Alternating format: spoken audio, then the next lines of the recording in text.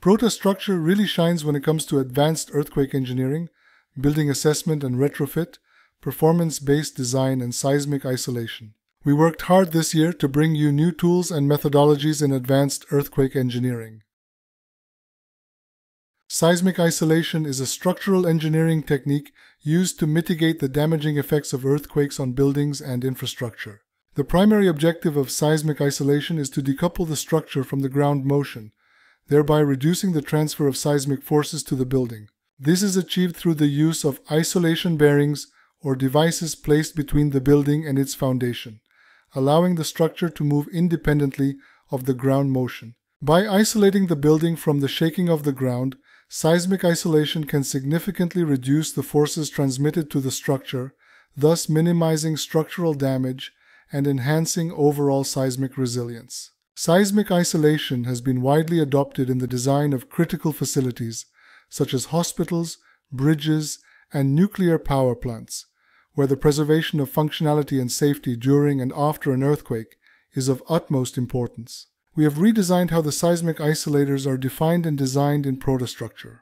You can now define isolator with the help of a library. Also, you will be able to specify nonlinear parameters. This way, you can perform a nonlinear time history analysis which considers the nonlinear parameters of the isolators. This will help you finalize the design of isolators by checking requirements and results under DBE and MCE earthquakes, such as isolator axial force history, lateral displacement responses, story accelerations, story drifts, and so on. Existing building assessment and retrofit has a different workflow and has different requirements from a new building design.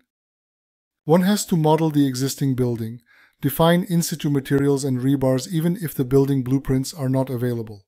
ProtaStructure already had an effective workflow for assessment and retrofit, but with the new version, the best got just better. In ProtaStructure 2024, we have introduced innovations and significant improvements to the building assessment workflow. This will make your assessment and retrofit work much easier and more efficient. You can now define the estimated or exact reinforcements inside the individual members in a hierarchical manner. We have improved solution algorithms in fiber section analysis and introduced new settings that will allow you to have more control over your project. ProtaStructure already had capacity reduction factors for corrosion and rebar realization. A new coefficient was introduced to cater for additional capacity reducing factors such as insufficient lap splices. And, the last but the not least, you have the option to model any member as linear elastic during assessment. This is usually necessary to exclude members which you don't expect any nonlinearity. Follow us for more new features and innovations on this topic. Our team is already working hard to bring you more.